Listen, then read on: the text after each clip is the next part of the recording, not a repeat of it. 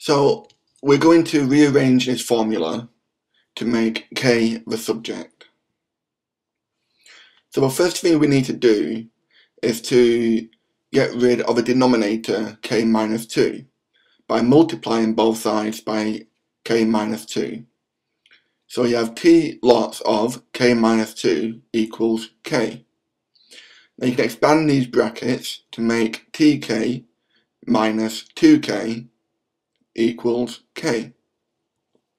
Now we want to get all the k's on one side, so we'll subtract k from the right and the left side. So tk minus k minus the 2k t equals 0.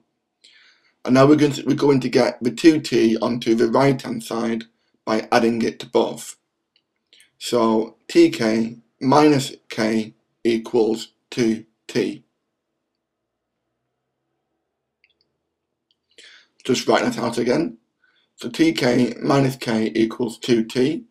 Now we're going to factorize the left hand side for k. So it becomes k lots of t minus 1 equals 2t. And divide both by t minus 1. So they cancel and we're left with k equals 2t over t minus 1.